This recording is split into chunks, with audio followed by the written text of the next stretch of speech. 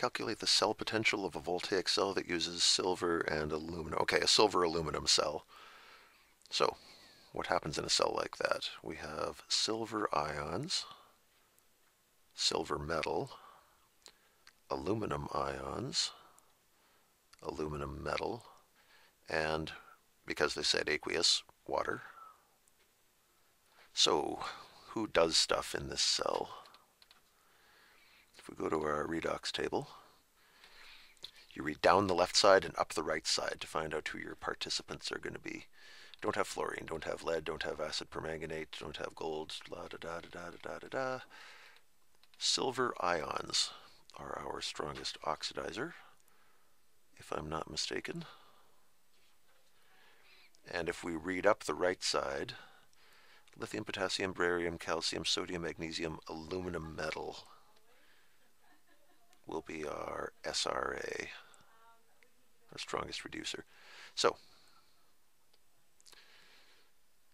our reduction reaction with our oxidizing agent is what I was thinking of. Is this, you write it as is, because the silver ion is our oxidizing agent. That's our top reaction, and the bottom reaction, where are we here, which starts with aluminum metal, goes Al into Al3. It oxidizes to aluminum ion and releases 3 electrons along the way. We could combine these, but I don't think we need to answer their question. Their question is calculate the cell potential. So what are the voltages for these two half reactions? Silver is 0.80 volts. That comes up a lot. And aluminum to aluminum 3. Well, aluminum 3 to aluminum is minus 1.66 volts, but we're running this reaction in reverse. When you reverse a reaction, you reverse its voltage. This will be plus 1.66 for what we have. This is 1.66 volts. So when you add those reactions, you add their voltages, and we get 2.46 volts for a silver aluminum cell. The other thing they ask is which is the oxidation and which is the reduction cell. How can we tell? I'll give you two perspectives on this, and you can use whichever one you like better. The one I usually use, because it's faster, silver, they both start with A, it's messing me up. Silver is going from plus 1 down to 0. 1 down to 0 is a reduction. That's not how they originally used the word reduction, but it works for me and it's quick to see. Aluminum then must be the oxidation.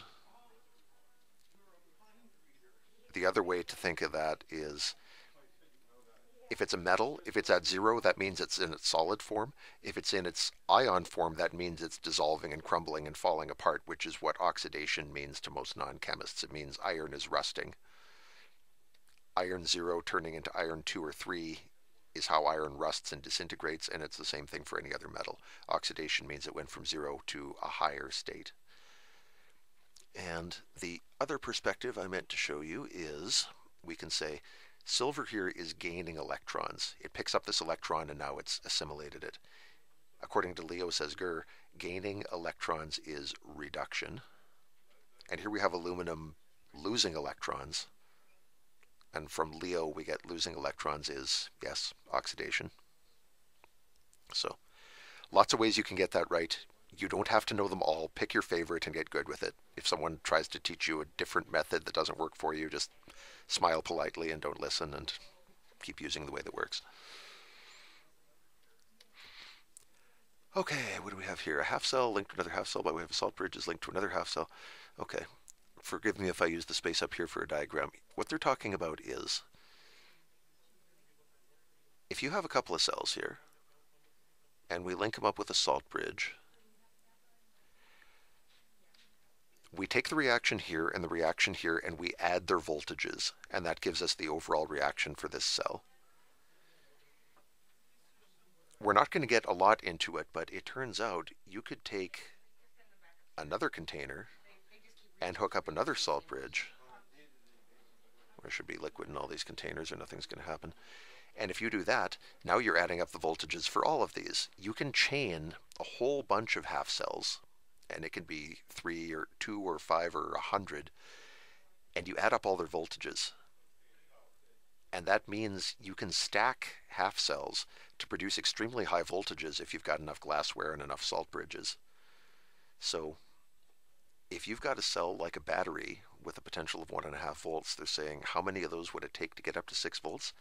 Well, it's exactly as easy as you're thinking it is. You just do 6 divided by 1.5. And in an electronic device, we really do this. If you have something like a flashlight, and you take a AA battery, which, by the way, really does have a voltage of 1.5 volts. This is a realistic number. And if you put that in the device tail to head with another battery, which gives another 1.5 volts, if that's 1.5, and that's 1.5, if you stack them like this, you now have 3 volts. This is like one big 3-volt battery. And if you lay on another one, it contributes another 1.5 volts, and now you're up to 4.5. And one more. When you stack 4 batteries like this, you could get up to 6 volts.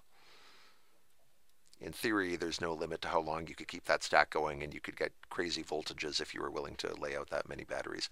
This is called a series connection for batteries. Or we say the batteries are in series. When batteries are in series, you add up their voltages, which is nice. The bad news is all these batteries are going to run down at the same time, and they'll all die at once. So you get a lot of voltage, but you don't get as much battery life when you stack batteries this way. Now, this is completely outside the course, but just in case you're interested, you may keep listening for a moment. The other way you can set up batteries, and you see this in some other devices, is you don't stack them, you put them side by side. They're not tail to head anymore, they're just all sitting side by side. This is called setting up batteries in parallel. In this case, each of these batteries is 1.5 volts. Overall, you're only getting 1.5 volts. There's no benefit to there's no benefit to the voltage if you do it this way. The good news, though, is that each of these batteries is only using 1/4 of its endurance to maintain the 1.5 volts. So the good thing about series is this gives you 4 times the voltage.